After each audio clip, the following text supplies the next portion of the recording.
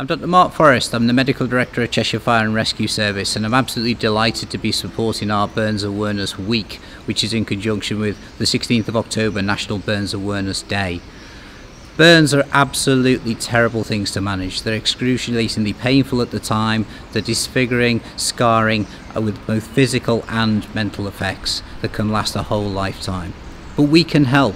We can make a massive difference. Long before the ambulance service arrives, the fire and rescue service arrives, simple first aid measures delivered by anybody can make an enormous difference.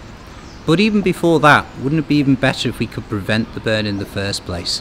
Particularly the vulnerable individuals such as the elderly, young children, especially babies. Burns could be absolutely catastrophic in these individuals, and simple measures that we can take, that split-second decision of where we put our drink, or managing a pan, or not leaving something hot on a side that could be pulled over or tipped onto somebody. That simple measure could make a lifetime's difference to somebody. Children particularly are vulnerable. Even a hot drink that's been left for 20 minutes to stand, that is easily cool enough to be drinking, can still cause catastrophic burns and scalds to a young child. Simple first aid is easy to remember. Active cooling of the burn with cold running water. The water can be from the tap, from the shower, or from a garden hose. Any cool running water as quickly as possible will minimise the damage and minimise the scarring, and that's so important, long before anything in the hospital does.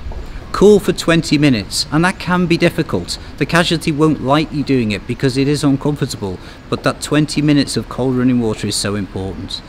Whilst we're cooling, we need to call the emergency services. Get somebody else to call 999. Don't delay the cooling.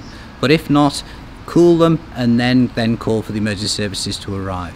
Once we've cooled for our 20 minutes, we then need to cover the burn to keep it clean and to minimise the pain. We can use cling film for that, or even just kitchen cling film, or we can use some clean cotton, fluff-free cotton. A t-shirt will do. The cleaner the better. But just cover the burn and then wait for help to arrive.